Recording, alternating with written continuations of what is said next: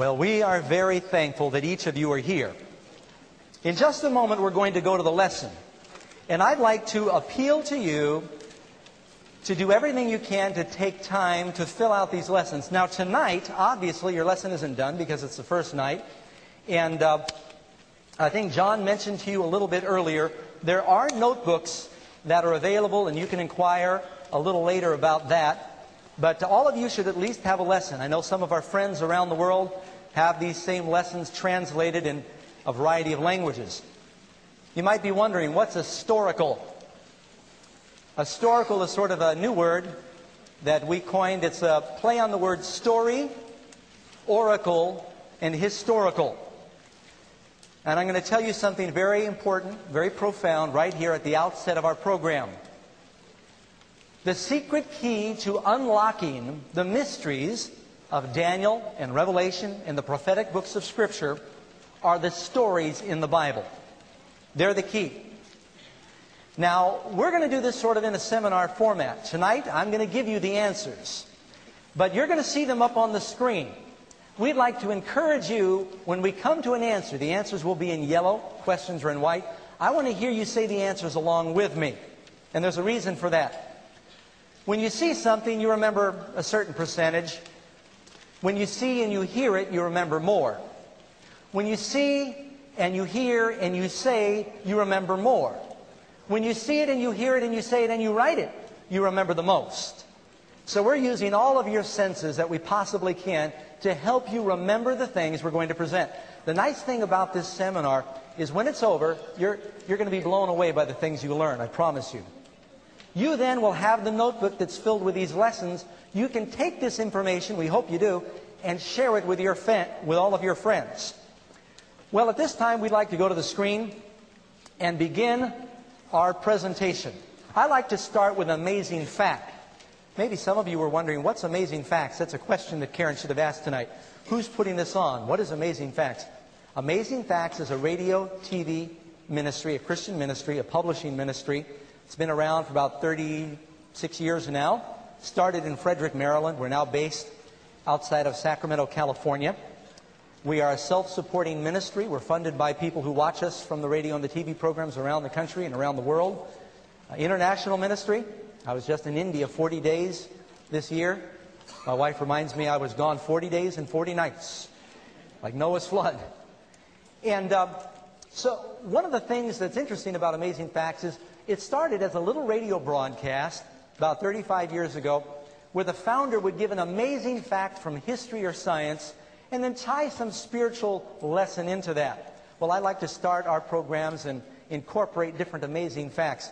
You know, when I grew up in New York City, the tallest building was the Empire State Building. Right about the time I was leaving, they were forming a great big old hole down there where now stands the World Trade Center. And you realize that they took enough material out of that hole to create another 25 acres of real estate in Battery Park. World Trade Center, of course, is the tallest building in New York City and one of the tallest in the world. It is the largest office space in the world, and as many as 250,000 people either work or visit the building each day. Do you know that's more than half the people that live in the whole state of Wyoming in one building in New York City? Somebody told me there's more people living above the 20th floor in New York City than the whole state of Minnesota. That's an amazing fact. I understand that one man walked on a tightrope from one tower to the next. Others have parachuted off the top and landed in the Hudson River in motorboats and then sped away, because you're not supposed to do that. Someone else took these suction cups and went all the way up the side of one of the towers.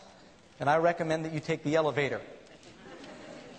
Grew up in New York City, but I'd never been to the World Trade Center until this year. Karen and I were so excited, we went 3 times in 1 week. I'm one of these people, grew up in New York City, never went inside the Statue of Liberty. Like, you know, sometimes you cease to appreciate something when it's right in front of you as you're growing up. But New York City is one of the great cities of the world. And it's why we've chosen this international broadcast from this city, because here you have the United Nations, Wall Street, and in many respects it's an international global capital. Are you aware that New York City was the first capital for the United States? From 1785 to 1790, this was the capital for the United States. Then they moved it to Washington, D.C. Do you know they used enough concrete in the World Trade Center to build a sidewalk 5 feet wide all the way from New York City to Washington, D.C.?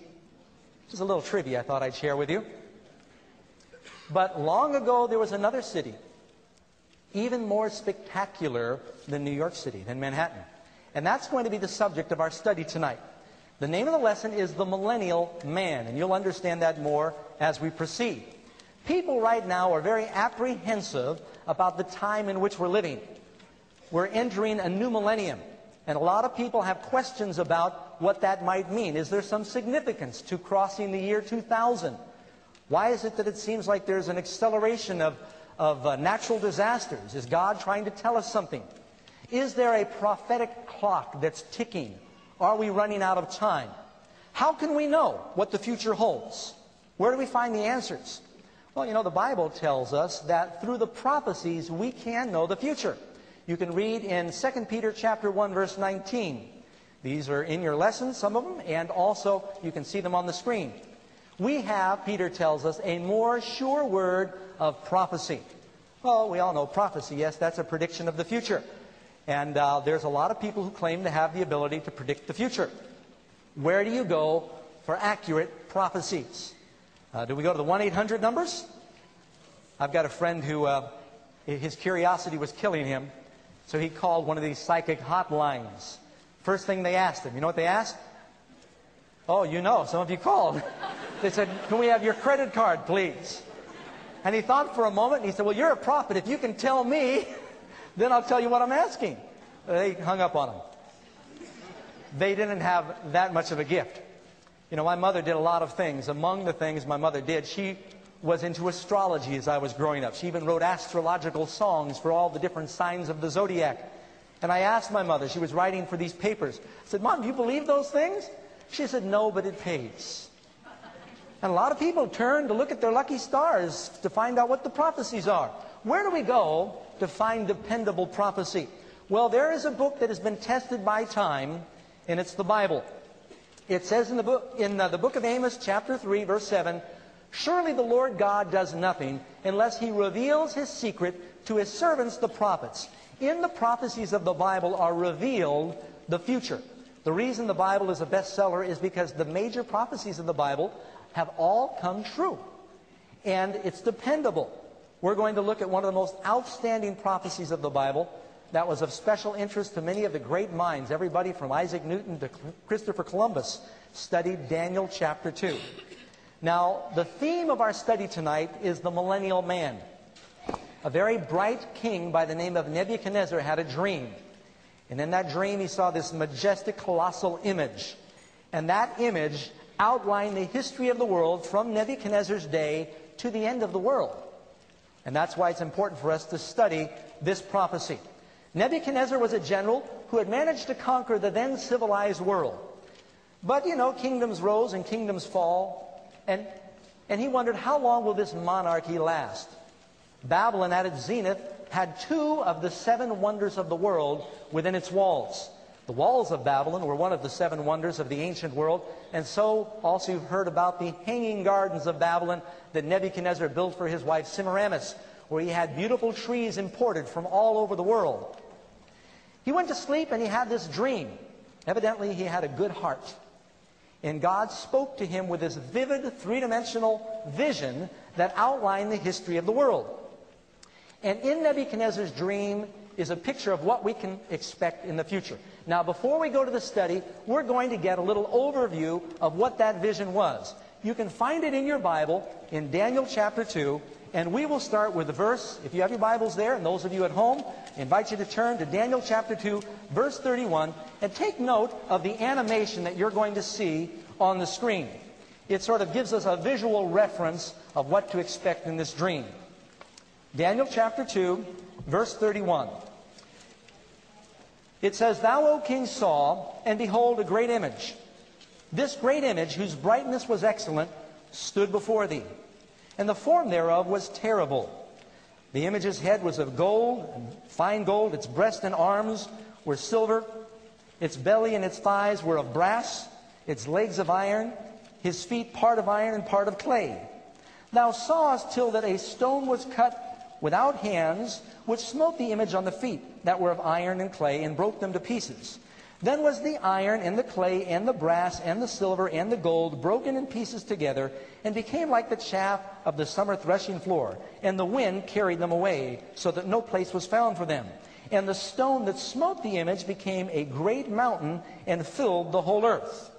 Now there you've got a visual picture. You've got it on in your Bibles of what this dream, what this vision is about.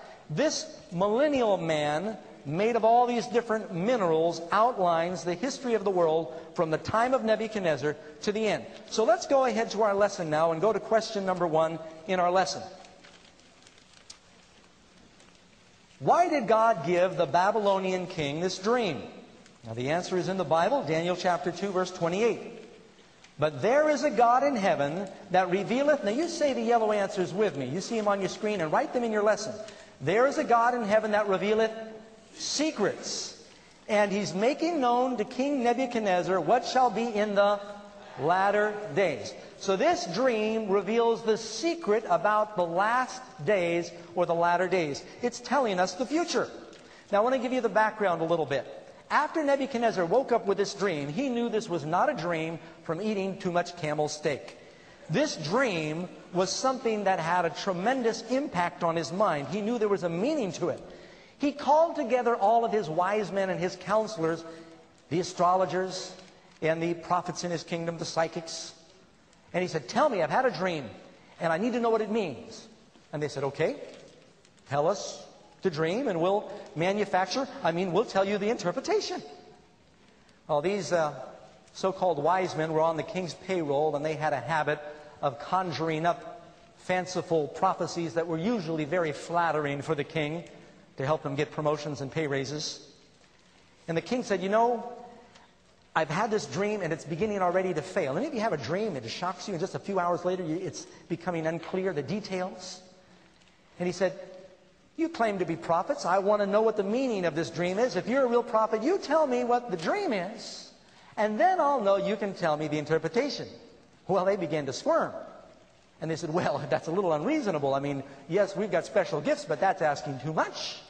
And the king was aggravated because he was suspicious that these prophets were counterfeits. He said, you can tell me the dream or you're in big trouble.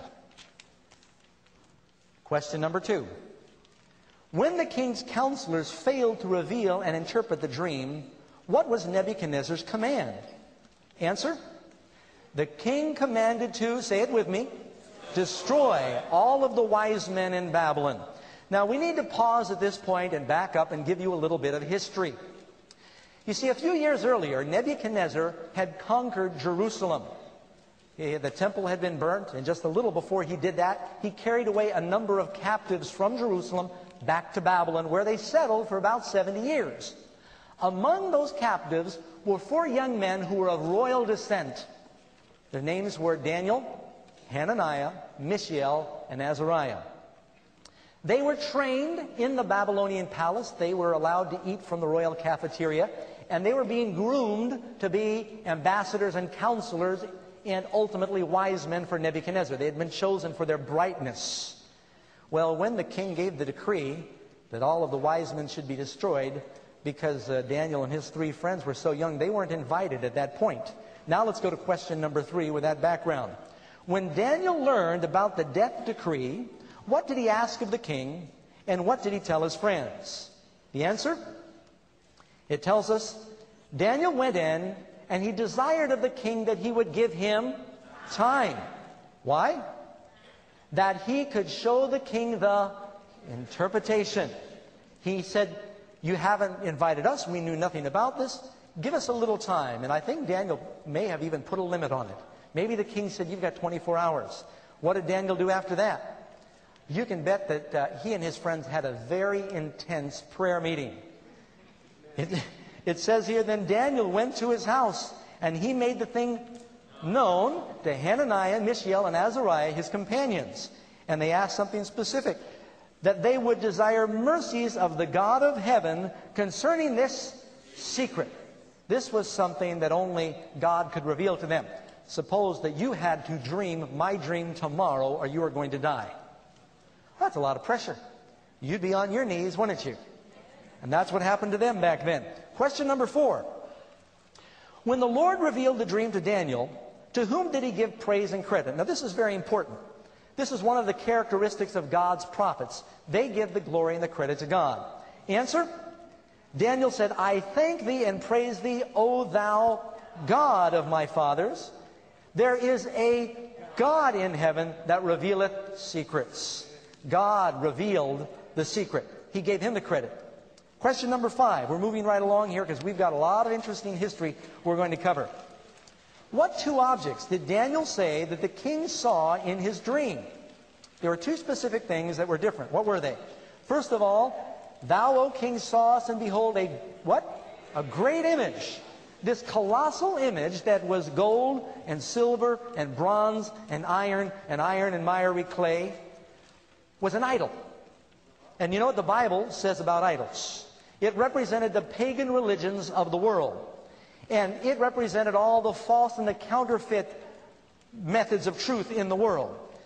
Answer to the second part, thou sawest till a stone was cut without hands. Now that stone that is cut without hands, there's something supernatural about the stone. We'll find out more about that later. Question number 6. What does the head of gold represent? Let's go right now into the interpretation of what these different materials are in the dream. Daniel told the king, thou art this head of gold. Daniel said that King Nebuchadnezzar, and in particular the kingdom of Babylon, that was the head of gold. Babylon was one of the most glorious kingdoms of antiquity. One historian tells us it was 15 miles on each side, making it 60 miles in circumference. That's, you could put all of Manhattan right snugly inside of that. The walls of the city were over 65 feet wide at the bottom and 55 feet wide at the top. And Herodotus says that you could ride 4 chariots abreast around the city on top of the walls. The river Euphrates ran underneath the city. And that's very interesting. Don't forget that, friends. When you come to Revelation, one of the plagues talks about the Euphrates River drying up. It's very significant that you know that. The Euphrates River irrigated the city. It ran under the walls, through the city, and out the other side, and they used that water, of course, to irrigate the hanging gardens. Not only that, it was a beautiful city. They had glazed blue and gold and purple tiles that mounted the walls and the palaces. And so here, Babylon was symbolized as this head of gold. Number 7, would the kingdom of Babylon last forever? Well, how long did the gold last? It is followed now by another material. No, it says, after thee shall another kingdom arise inferior to thee, just as silver is inferior to gold. Now, how did Babylon fall? First of all, Nebuchadnezzar did not think that this was going to happen. In their archaeology and their research, they've dug up some tablets and some bricks where Nebuchadnezzar stamped with his own seal, and he said that he wanted the kingdom of Babylon to last forever. Babylon, this city, which is the delight of my eyes, which I have glorified, Nebuchadnezzar wrote, may it last forever. But kingdoms rise and kingdoms fall, and it was not destined to last forever. Babylon lasted from about 605 BC to 539 BC. There's some details in history so we can know how it fell. As a matter of fact, the book of Daniel tells the history. Daniel was there when Babylon fell. Chapter 5 of Daniel tells about this wild party Nebuchadnezzar's grandson Belshazzar had. Nabonidus, Belshazzar's father, Nebuchadnezzar's son, was off fighting battles somewhere else. And his son was all of a sudden in charge of the city. Kind of pronounced himself king in place of his father while his father was away. They had a wild party. In spite of the fact that the Medo-Persian army had now marched against Babylon, young Belshazzar said, we're not afraid. They'll never get through the walls.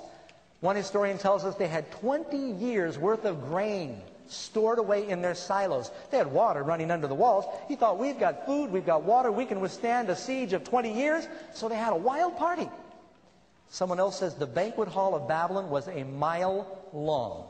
Do you know how long a mile is? They had peacocks pulling little chariots with beverages for the people. All the elite in the kingdom were invited to this massive banquet that King Belshazzar had for all of his lords. And he became very pompous as he drank. And he said, you know, my grandfather conquered the people of Judea, and he carried away all the sacred vessels from their God and from their temple. Let's bring those sacred vessels, their cups and bowls out. Let's pour our wine into it, and let's toast our gods, because our gods are bigger than the God Jehovah of Israel. And he began to mock the God of heaven and drink to the gods of gold and silver and stone and wood.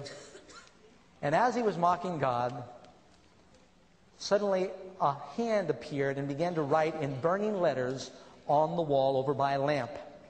And you know what it said? It said, the party's over. That's not exactly what it says, but in essence, that's what it said.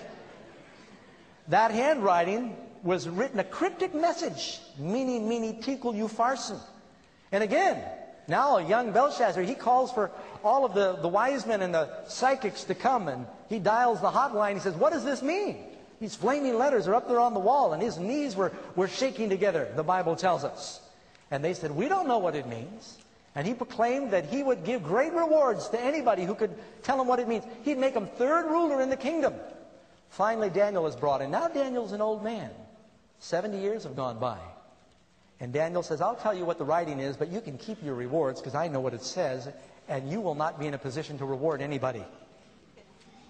And Daniel gave the translation for these words that were on the wall. You can find it in Daniel 5, verse 25 through 28. Mene is the first statement. Tekel, thou art weighed in the balances and found wanting. And then the last part is Perez, thy kingdom is divided and given to the Medes and the Persians. That very night, while this event is taking place in the banquet hall, Cyrus, a brilliant Persian general, diverted the Euphrates River, where it runs underneath the walls, into a dry, hollow lake bed. And remember we told you the river ran under the walls. Cyrus had a whole army of engineers digging this channel. Then they broke the dam. The water that normally runs under the city walls was diverted off into this dry basin, and his army marched underneath the walls of Babylon. That's why when it says in Revelation, the Euphrates River dries up, it has significance. God had foretold 150 years before Cyrus was born in the book of Isaiah that this was going to happen, and he mentions Cyrus by his very name. Here it is in Isaiah chapter 45, verse 1. Thus says the Lord. Incidentally, we know from the Dead Sea Scrolls that Isaiah wrote this before Cyrus was born. Thus says the Lord to his anointed, to Cyrus, whose right hand I have held, to subdue nations before him, and to loose the armor of kings, to open before him the double doors, so the gates will not be shut. You remember I told you that his army then marched in the muddy riverbed under the walls. There was an inner gate, and the guards in the city were drunk, and they'd left the gates unlocked, never dreaming that they'd march up the riverbed. Just as God had predicted, the doors had been left open, and Babylon fell that night, and Belshazzar and all of his cabinet was slain, with the exception of one old wise man named Daniel. God's word never fails. 150 years before his birth, God gave this prophecy in Isaiah chapter 45. Something else Isaiah prophesied about Babylon, not only would it fall and the Persian kingdom would then take its place, but it would never be rebuilt again. It would never be inhabited again. Here you find it again in the book of Isaiah. And Babylon, the glory of kingdoms, the beauty of the Chaldeans' pride, will be as when God overthrew Sodom and Gomorrah. It will never be inhabited, nor will it be settled from generation to generation. Nor will the Arabian pitch tents there, nor will the shepherds make their sheepfolds there. But wild beasts of the desert will lie there, and their houses will be full of owls, ostriches will dwell there, and wild goats will scamper or play there. Are you aware, you know who this character is, of course. Are you aware that Saddam Hussein promotes himself as a great-great-great-great-great-great-grandson descendant of King Nebuchadnezzar? That's a fact. A quote from Newsweek magazine, Saddam had himself photographed not long ago in a replica of the war chariot of Nebuchadnezzar, the Babylonian king, whom Saddam apparently reveres as his hero. Despite a bout of insanity, and that's in another book of Daniel, which is recounted in the book of Daniel, Nebuchadnezzar made his name in history by destroying Jerusalem in 587 BC and driving its inhabitants into 70 years of captivity in the city of Babylon. Saddam Hussein wanted to disprove the Jewish prophecies. He had extensive plans to rebuild ancient Babylon to its former glory. Someone even said there were rumblings that he wanted to move the new capital back there and coronate himself as King Nebuchadnezzar II or something. But history intervened with something called Desert Storm, the Persian Gulf War. It drained his treasury, and here you actually have some photographs of his attempt to rebuild the wall. He did succeed in restoring a section of the wall for tourists to look at, and one of the gates was restored, but he did not thwart the prophecy of God. Because of the sanctions against them, he has not been able to continue the project according to their plans. And here you've got a picture now of the ruins of Babylon. It is still in ruins. God's word does not fall on the ground. What do you say? You can trust it. Man cannot overturn the word of God. It's going to be dependable. The next kingdom that came on the scene that followed Babylon, as you heard, was Medo-Persia. It lasted a little longer than the Babylonian kingdom, 539 to 331 BC. Now, the Persian people were a very aggressive and a warlike people, and they were greater in numbers, and their armies were larger. Silver was their medium of exchange, and they did extensive building, but they never reached the same glory as ancient Babylon, the same way that gold is more precious than silver. Here are some of the ruins of Persepolis. And they had a lot of very beautiful, ornate buildings. This was a palace that Alexander the Great burnt to the ground because his soldiers got drunk one night, and it was considered to be one of the wonders of the world. Silver was their currency. Isn't that interesting? Matter of fact, there at Persepolis, they unearthed a silver goose. You've heard of the goose that laid the golden egg. It's a silver goose that they found. Silver was their medium of exchange, but as I've already hinted, that kingdom would not last forever. It was then replaced by another. Let's go to question number 8 in our lessons. What metal would represent the kingdom that followed Medo-Persia? Answer: another third kingdom of brass shall bear rule over all the earth. This bronze kingdom, of course, represented Alexander the Great, and who was he the king of? So it was Macedonia, but we commonly call it the king of Greece. You know, he was raised in a military family. He grew up with his father Philip, engaged in war almost perpetually. He's considered to be one of the great military geniuses of history. At a very young man, he came to the throne, and everywhere he went, he engaged in incredible tactics and won decisive victories. One historian wrote, "I'm persuaded that there was no nation, city, nor people then being whither his name did not reach. There seems to me to have been some divine hand presiding over his birth and actions." This is a historian saying some divine hand seemed to be presiding over his birth and his actions.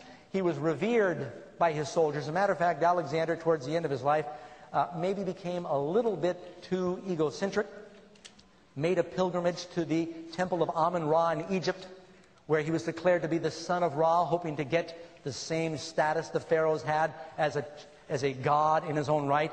And then he also said a declaration that he should be revered as a god. And he died before they had a chance to enact it. It's very dangerous when a man puts himself in the place of God. Alexander conquered the world in just a few short years, but he could not conquer his own nature. He had a problem with alcohol. History bears witness. And after a night of heavy drinking, he woke up the next day with a serious fever. Some wonder if it was a combination of alcohol poisoning. You know, they didn't have very pure alcohol back then, or malaria. In his delirium, his wife Roxana said, "Who is going to reign in your place?" because his son was still very young.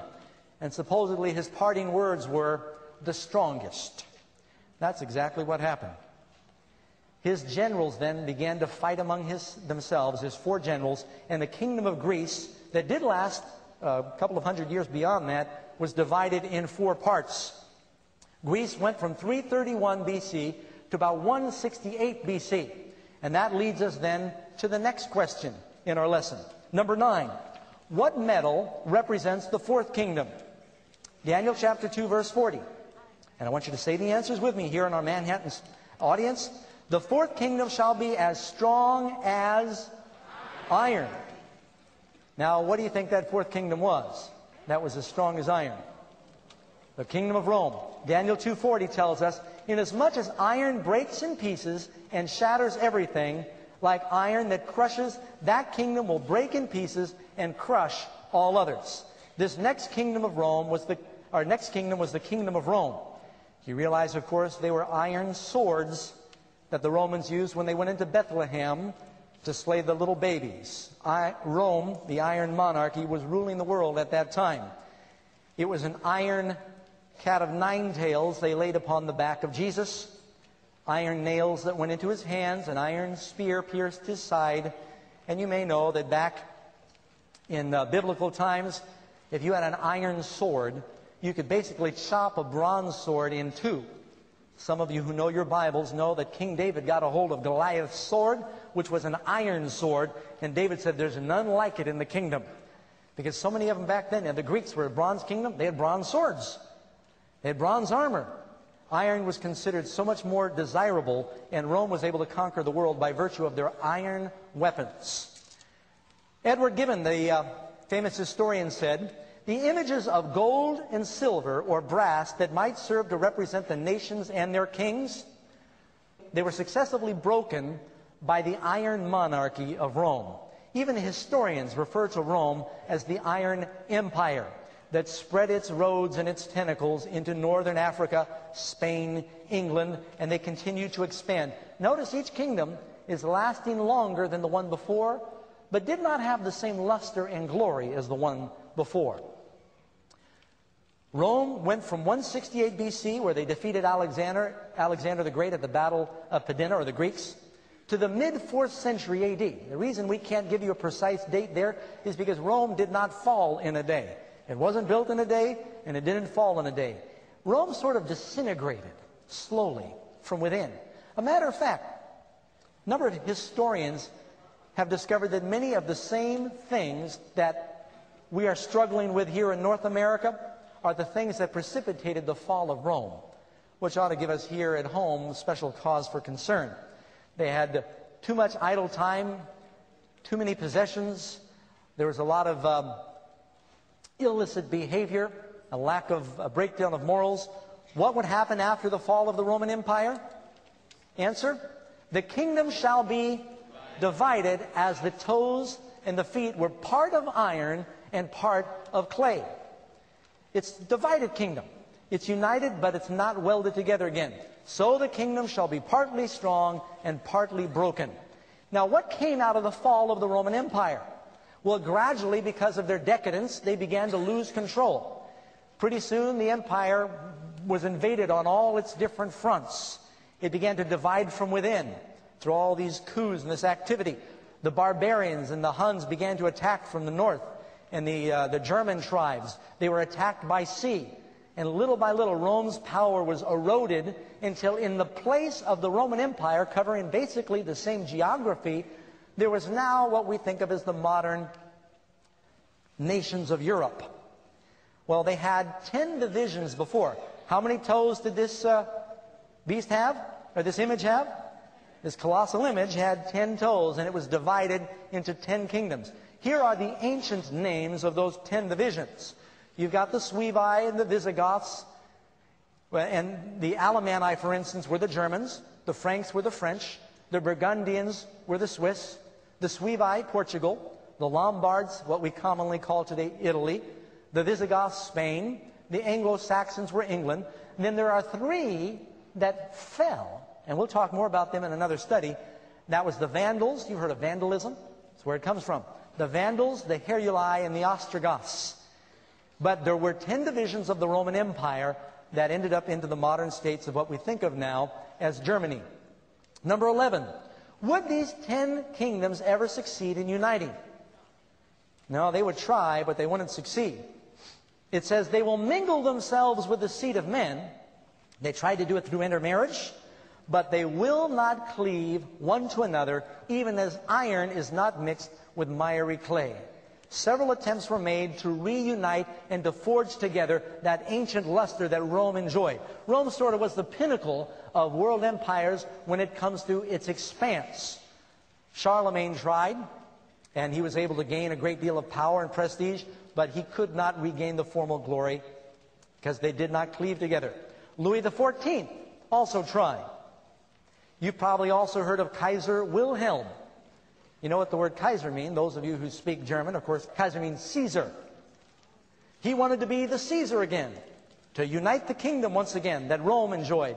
The word Tsar in Russian, it means Caesar.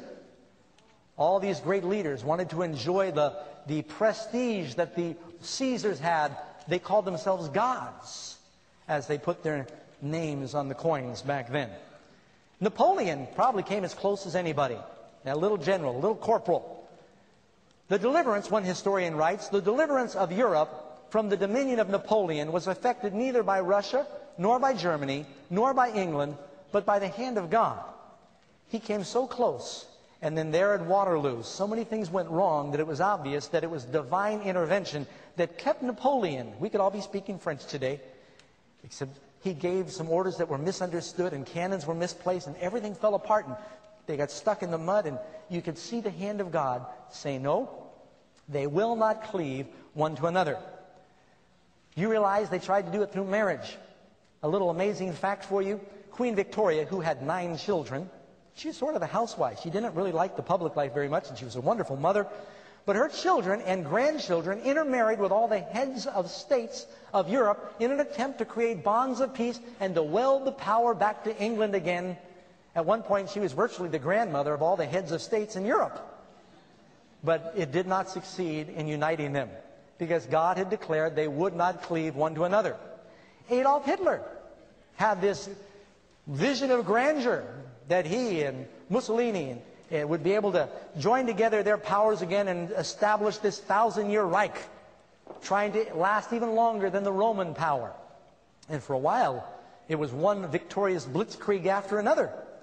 One day, there's a story that tells us that one of the secretaries working under Hitler said to the Fuhrer, you realize that this is not going to work. And he was amazed at her audacity. He said, why do you say that? She says, the prophecies in Daniel say that there will never again be a one-world government. He said, then we need to change that prophecy. And I understand that he had an attempt engaged to change prophecies of the Bible that went contrary to his personal plans.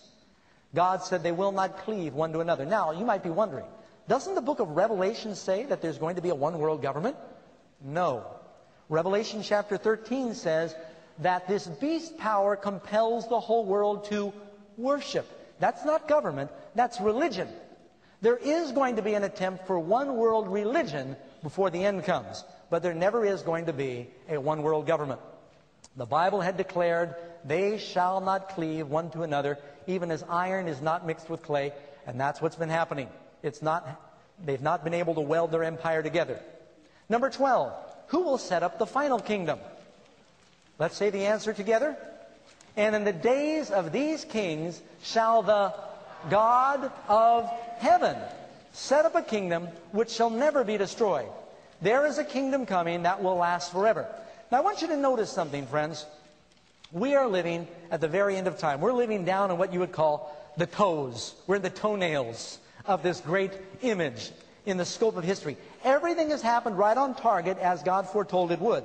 Even the historians who do not believe in God are mystified by this prophecy of Daniel. They say, it must have been written much later and then inserted in the Bible, because how could this possibly be that this prophet, this dream, could know the history of the world all in one chapter? I want you to notice, what are the feet made out of? It says the feet are made out of iron mixed with miry clay. Have you ever thought about what our world is made out of today? Our world is made out of, the number one building material is concrete. You ever watch people work with concrete? First they take the iron and they put it in the forms. Then they pour in the mush, the concrete. What do you think that would have looked like to an ancient prophet who didn't have a word for concrete? It would have looked very much like miry, which is mushy clay. Iron mixed with mushy clay. New York City is called the city of iron and concrete. We are living in the civilization of concrete, which is iron mixed with miry clay. We are living now in the last days. Now, there's more, friends. As we look through the scope of this vision, we can find that we're in the very final event. But there are other prophecies that tell us that we're living in the last days. I'd like to jump with you briefly, if you don't mind, to the last book of Daniel. You can read in Daniel chapter 12, verse 4. This is one of the prophecies that impresses me as much as any in Scripture. But you, O Daniel, shut up the words and seal the book until the time of the end. Now, I want to ask you, what is the time period that this last prophecy is dealing with? The time of the end. You can talk to me. This is a seminar, okay? It's the time of the end. Many shall run to and fro, and then it goes on to say knowledge will be increased. People running to and fro. Now, are you aware that there are right now in this auditorium, I won't point them out, but in this auditorium there are people who remember when there was no such thing as an airplane. Some of you might find this hard to believe, but there are people here who remember when there was no such thing as a videotape. No such thing as a television set. Knowledge has increased more than any other time in history, and transportation. People are going to and fro.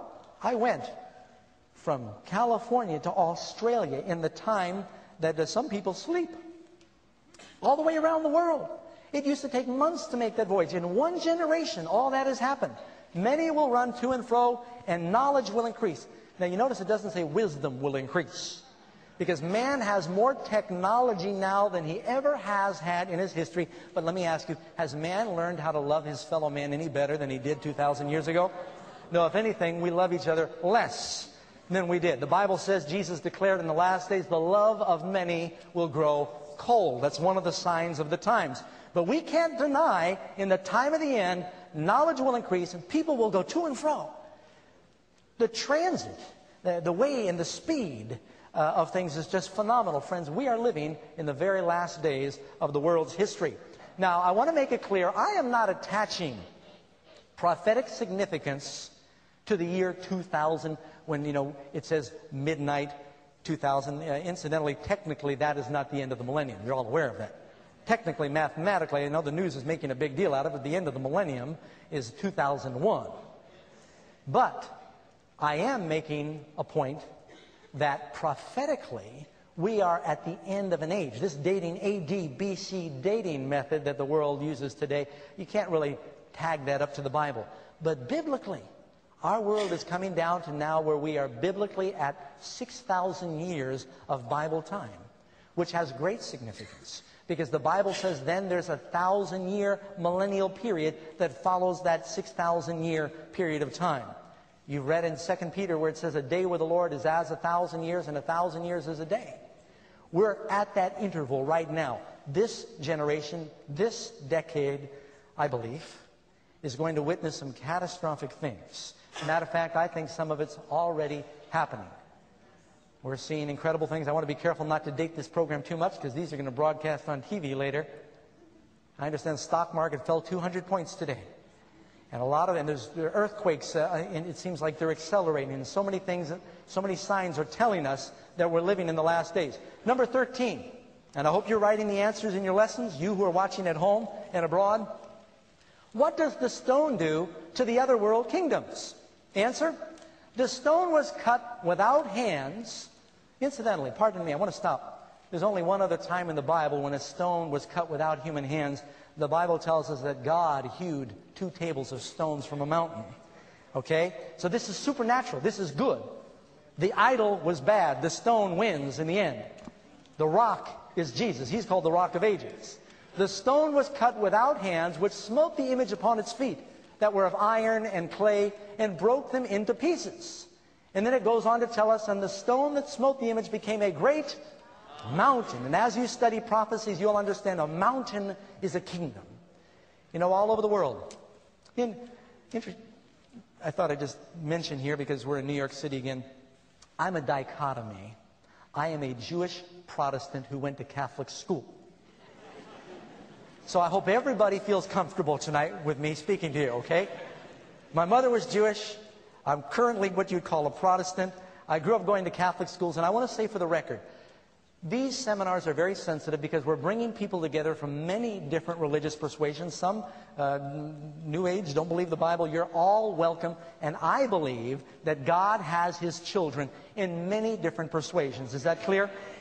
But I need to be honest with you and tell you up front who I am and where I'm coming from. I am going to use the Bible as our textbook in this seminar. We are going to be letting the Bible speak for itself, and that's why we're doing everything we can for you to arrive at these conclusions on your own. I don't want you to walk away from here and say, you know, Pastor Doug said. I want you to say, the Bible says. I want you to get your information from the Bible. It grows into a great mountain and fills the whole earth. The Jews are praying for the coming kingdom. Protestants and Catholics pray, thy kingdom come. The earthly kingdoms rise and fall, and there's a lot of instability in the world governments. But there is another kingdom coming that's going to last a long time. This colossal image outlines the history of the worlds, the gold, the silver, the bronze, the iron and clay. I'm showing it to you again and again because I want to impress this on your minds. It's one of the most profound prophecies in all of Scripture, indeed the whole world. Let's review quickly. The gold is what kingdom? Babylon, about 600 BC to 536. The silver, what kingdom? Medo-Persia, 536 to 331. The bronze is what kingdom? Greece, 331 to 168 BC. Iron is the kingdom of the Iron Monarchy of Rome, 168 to about 476 AD. Then the iron and clay are the 10 divisions of what we would think of modern Europe now, and they reach from about 476 till when? Till God sets up His kingdom. On the scope of things, friends, I hope that you've got your sunglasses handy because you've got a bright future. There's some very monumental events on the imminent horizon. After hearing Daniel's clear interpretation of the dream, what did Nebuchadnezzar say about the Lord? First of all, can you imagine the look on Nebuchadnezzar's face? He asks all of his wise men to tell him what he dreamed. Then Daniel comes in.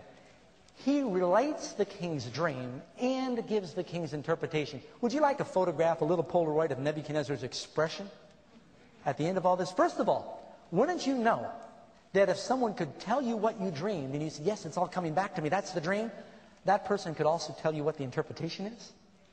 I think he had to face something like just total amazement that Daniel told him everything. Now, everything's happened right on schedule, just as he said. What did Nebuchadnezzar say about the Lord after Daniel related all of these things to him? He said, the king answered Daniel and said, of a truth, it is that your God is a God of gods and a Lord of kings and a revealer of secrets. He knew that what Daniel had said was true and that it was going to all come to pass, even though he didn't like the part about his kingdom not lasting forever. He said, the dream is certain and the interpretation is sure. I want you to say that with me. The dream is certain, and the interpretation thereof is sure. You know what Nebuchadnezzar said is still true today. Nothing has failed. The words of God have not fallen void to the ground. And you know what Jesus said about His coming? He's not going to print it in the papers in advance. He said, for most of the world, it is going to come as an overwhelming surprise, in such an hour as you think not. The Lord said, like a thief.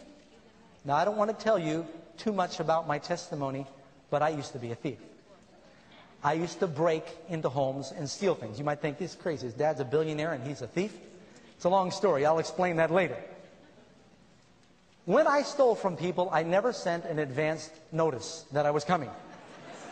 It was a surprise. But when I came and left, everybody knew. Some people think the Lord is going to come and leave and life's going to go on like normal. And we're going to find out, I do believe that the Lord is coming, but I think that after He comes, everybody's going to know. And it is not going to be life according to normal. And there is not going to be a second chance. Now is our time to get ready. If I invited you to come visit me at my house in California, and I gave you directions, and my wife told me, don't give everybody our directions, so I'll make something up. And I said, you take Highway 1 north in California until you come to the Covelo Road turnoff. And there by the Covelo Road turnoff, there's going to be a green flying saucer. You turn right there, you go 30 miles, and you'll see the little town of Kovlo. Kovlo is a little one-horse town. They're watching tonight. Hello, friends. Matter of fact, Kovlo is a one-horse town, and the horse has no saddle. It's a small town. That is true.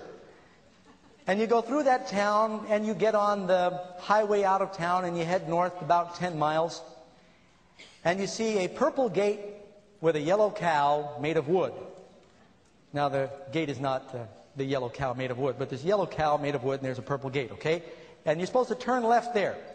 You turn left there, you drive for a couple of miles, and you cross a stream with pink water running through it. There's a point. Stay with me. And then I tell you, at the top of the hill, you're going to find one house, and it's my house. Okay, so you come to visit. You take Highway 1 north, and you see Kovlo Road and a green flying saucer. Would you feel like you're on the right track? You see that? Yeah. Okay. You turn, you go 30 miles, and you head down, and pretty soon you get into the town of Kovlo, and there's one horse hitched, no saddle. Okay? You feel like you're doing the right thing. You go straight on by that saddleless horse. You head 10 miles up the road, and there you see a yellow gate and a purple cow. You turn left there, you go 10 miles, and you cross that pink stream. Now, after you've gone through all that, and everything has happened just as I told you it was going to happen, how many of you would believe at the top of the hill 2 miles away would be my home? Would you believe that? Are you aware of what the Lord's done in this prophecy tonight? He has outlined the history of the world. Who would have dreamed that Rome would be ruling the world? They were a couple of little tribes. Who would have dreamed that this young Macedonian general would be ruling the world? Nobody could have predicted that the Medes and the Persians could have conquered that magnificent citadel of Babylon. Daniel in that prophecy gave so many outrageous predictions, and they've all happened. And yet much of our world today says, are we supposed to take seriously that stone, the rock of ages, Jesus, is going to return? Well, friends, you've got a lot of sign marks along the way that tell us it's going to happen. If you choose to believe that the last part is not going to fit, that's up to you. Personally, I expect that it's going to happen. Now, I've come with my family across North America. I'm glad to be back visiting New York City. It's fun to come home again. But we've come a long way because I believe the most important thing the world needs to hear is going to be shared with people in this auditorium in the next month. It's the most important thing. It's of eternal significance. I would encourage you, I would plead with you to do everything you can to invite your friends to come. We brought a team from many parts of the world. We've got people here from Africa and China and all over the world who have come to make this event possible. I hope you here will be willing to come. We need you here. There's room for you to bring your friends. Do you have any enemies? Please bring them too. That'll take care of that problem, okay? The Bible says you need to love them as well. We want you to bring all of your friends, all of your enemies. You at home, invite your friends to the group. We'd like to change the world as a result of what's going to be happening in this auditorium. We're doing everything we can to help you understand what's in the future. And friends, I'm staking my life on what I've been sharing with you. It's going to happen, and it's going to happen very soon. So please, you're here by divine appointment. You had a rendezvous with God. He brought you here. How He did it, I don't know. He wants to use you to bring others.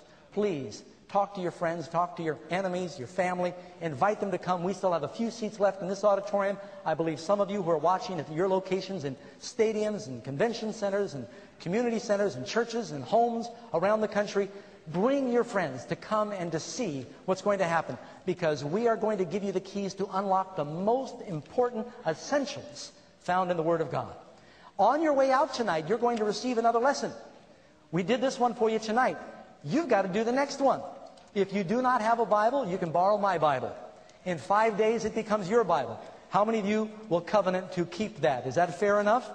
Giving it to you, no strings attached, on the condition that you come. If you don't have a Bible at home, take your Bible with you, and please fill out the lesson. You'll be getting one called Back to Jerusalem. We're going to give you the secret symbols and the keys to understanding prophecy in our next presentation. But before we close, we want to send you with God's benediction. So why don't you stand with me now? We'll ask for the invocation of the Lord on this meeting. You who are around the country, we'd invite you to stand too. Those of you who are watching around the world want to greet you.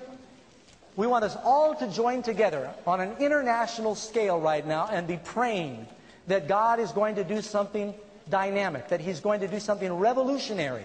There's a promise that when we open His Word together, His Word will not return void. I think that this meeting here at this time is of historic significance. There's a lot of things going on right now in Manhattan. A lot of other events, people scurrying about on the streets. But I'll make you a promise. Heaven is intensely focused on what's happening in this auditorium and these respective locations around the world. We need to pray together. Let's bow our heads. Loving Lord, we want to thank You for the gift You've given us in Your Word. And Father, we would pray that You would pour out Your Spirit on this meeting. Each of these people who have come tonight, those who are watching on TV, and those who are gathered in homes and churches around the country and around the world, You, by divine appointment, have arranged for them to be where they are. I pray, Lord, that the Holy Spirit is tugging at their hearts that they might return. I pray that You will speak and whisper in their ear through the Holy Spirit to bring them back again, that we might learn these things that will change our lives for our eternal good. Lord, we know that the kingdoms of this world will soon be crushed. They'll be pulverized by the rock of ages that will fly from the heavens, and they will blow away, never to return. But that rock, that kingdom, will last forever. Lord, we need to learn now how to be citizens of that kingdom. I pray that You'll bless each person here. I know there's a lot of different needs represented. These people, Lord, are struggling like all people in their homes, maybe some with their health, maybe in their families, their finances. Some, Lord, are struggling with their employment, a variety of issues. I pray that as they gather and they open the blessed book, the Bible, that You will bless them. As they come to these meetings, let Your light shine into their lives. Do something great in their behalf, that they might know that You are here when they come. As we leave, I pray we can leave with Your benediction. We ask now for Christ's sake. Amen. God bless you, friends. God bless you to our friends at home. Please come back again. When is our next meeting? Tomorrow night, same time. We look forward to seeing you. Bring your friends, your family, your neighbors. You have some additional handbills that you can pick up and encourage them to come. And take your lessons home, fill them out, bring them back with you when you return.